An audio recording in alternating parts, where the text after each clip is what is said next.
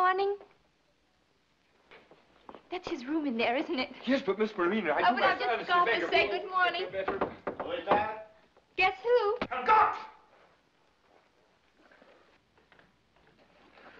Good morning, my dear. Oh, good morning. How are you? Oh, darling, you've cut yourself. It is nothing. Oh, but you still look lovely to me. What's the matter? Someone might come in, you know. Oh, this is Times Square. I found that out last night. But who cares? But this is the morning. It's different, you know. What's different about it? Unless maybe it's you. I assure you, my dear, I'm exactly the same person. You're not acting exactly the same way. But this is the morning. You keep saying that. I remember last night the way you kept repeating yourself. Tell me, my darling Grand Duke, is it only very late at night that you're such a lonely person?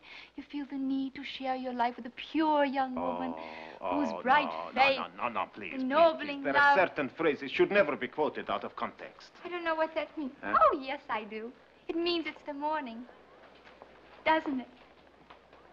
Anyway, to me, it's still dream time. This coronation day, 1911, I woke up to find myself madly in love with you. But madly. So there. My dear, I'm overwhelmed, of course, but alas, I feel it my duty to try to explain to you. Don't make another long speech, although some of them last night made more sense than you know. You know, you do need more love in your life. I never met anyone who needed it more. So now you've got it, good luck to you. Cheerio. Is that all you're going to say? Oh, my dear, of course, I'm overwhelmed, but alas, we have so little time together. I must leave tomorrow for Carpathia. Tomorrow? Mm. Oh, well, as soon as the show's over, I'll rush right over. That's a promise. Splendid. Anyway, we still have today, haven't we? Well, now you see, my dear Miss Marina. Miss Marina?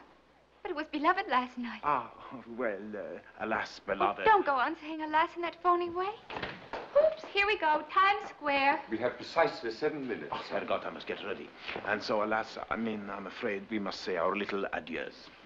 Okay, honey, you go get into your costume. And don't forget, I'm going to be sitting right outside of the Avenue Theater. That's where you came last night. Oh. That's just opposite the new Admiralty Arch. So don't forget to wave to me, will you?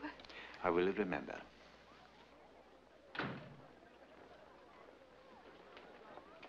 Oh, say, could you get me an old raincoat somewhere? Raincoat?